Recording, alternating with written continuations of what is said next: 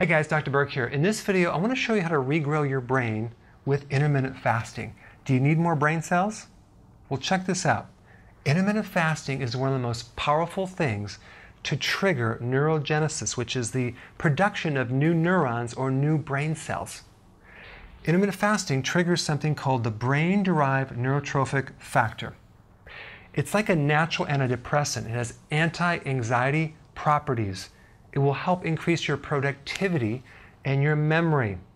It also helps the retention of existing neurons. So it makes new neurons and it preserves the ones that you have. And it's triggered by several things, but intermittent fasting is the most powerful thing. If you don't know about intermittent fasting, you need to try it. I'm going to put some links down below of how to do it, but there's other things that will trigger this natural compound as well.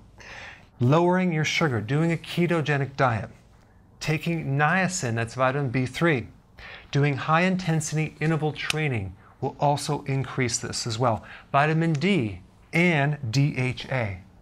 So if you show signs of Parkinson's or Alzheimer's, or you have a mood disorder, or your memory isn't sharp as it was, you definitely need to check this out.